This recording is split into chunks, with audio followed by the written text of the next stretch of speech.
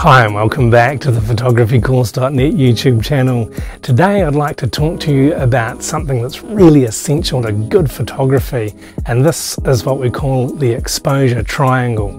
This is a little bit of photography jargon that when you understand what it is and how it functions, it'll help you make better photos consistently. The exposure triangle, as the name suggests, consists of three things that affect the exposure of your photo. That's how bright or how dark your photograph is. These three things are the aperture and the shutter speed and the ISO setting in your camera. They all function independently, but combined they all affect how bright or how dark your photos will be. The aperture is a diaphragm in the lens that functions very similar to the way that the iris in our eyes function. When it's bright, our iris is small because we need to have less light coming in because it's so bright. At night or in dark places, our irises open up because it's dark and we need to have as much light as possible coming in so that we can see. And it works the same way on a camera. In bright light situations, you're going to want to use a narrower aperture, and in darker situations, you're going to want to use a wider aperture because it lets more light into the camera. You've also then got to work with the shutter speed. This controls the duration of time that the sensor in your camera or the film in your camera is exposed to light. When you press the shutter release button on a camera, it opens the first curtain of the shutter, and then the second curtain will close to block the light from the sensor again.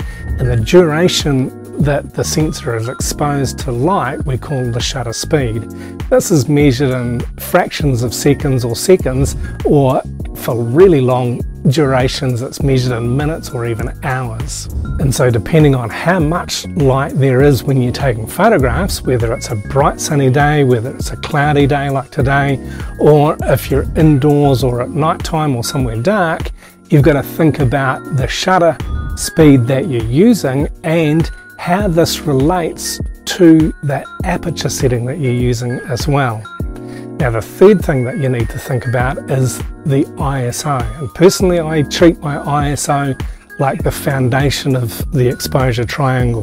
ISO is how responsive your camera's sensor is to light, or how responsive the film that's in your camera is to light. The big thing with digital photography is that you can change the ISO in between each frame that you take. With film photography, you've got to expose the whole roll of film at the same ISO, otherwise it won't be able to be processed correctly. So in bright light situations, you can use a low ISO, say ISO 100 or 200. Quite often I'll use ISO 400. But if you're photographing in low light situations, you're going to need to use a higher ISO setting. But it's still best to try and keep it as low as possible. And the reason for this is because the higher your ISO setting, the lower image quality you're going to achieve, because the camera sensor is ramping up the energy and it has an effect of creating digital noise in images. This varies from camera to camera. The smaller and cheaper the sensor is in a camera, the more likely you're going to get problems using higher ISOs. If you're using a higher end full frame camera, then the ISO you can use will be much higher before you start to really notice any digital noise or other degrading of the image. So these are the three parts of the exposure triangle: your aperture, your shutter speed and your ISO. And when you understand how these things work together, you're able to make the best decisions about creating the type of exposure you want. And of course, working with aperture and working with shutter speed, you've got to think about depth of field with the aperture that you're using.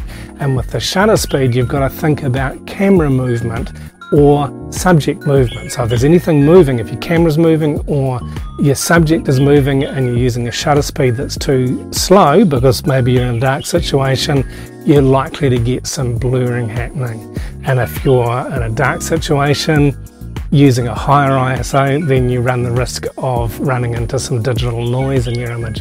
So you've got to think about these things, but it's really not that difficult. If you are really intent on using your camera like a point and shoot where it does everything for you, then you don't need to think about it so much. But if you want to experiment, if you want to control your camera manually and choose the type of exposure that you want so that you're getting exactly the image that you're looking for, then you need to be in control of these 3 exposure settings to make the most of your photography. And when you are working with your camera manually like this, you're going to need to look at the monitor on the back of your camera to see how bright your image is or how dark it might be. Or the way I prefer to do it is to read the exposure meter. And this is a readout that you'll see in your camera's viewfinder or on the monitor if you're using live view, and it will give you an indication of what the camera is understanding as a correct exposure. And this is a whole other lesson to learn how to use this, and we'll tackle that in another video.